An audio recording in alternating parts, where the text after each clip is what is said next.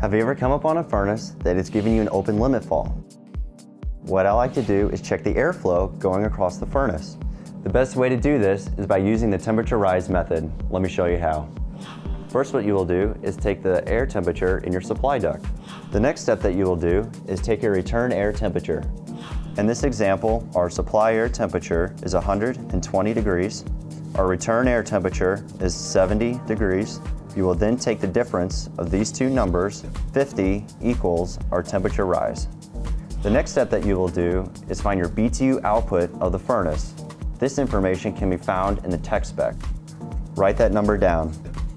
Next, you'll take your temperature rise times 1.08. In our example, 54. The next step is to take your output BTU, which in our case is 76,000, and you're going to divide that by the 54 from calculating our temperature rise. This number will equal the CFM of the output of the furnace, which in our case is 1,407 CFM. If the temperature rise is too high, per your blower chart, this indicates a lack of airflow. And this is what could be causing your limit to trip. Get the supply temperature, get the return temperature, calculate the temperature rise, find the BTU number, take your temperature rise times 1.08, and calculate the CFM.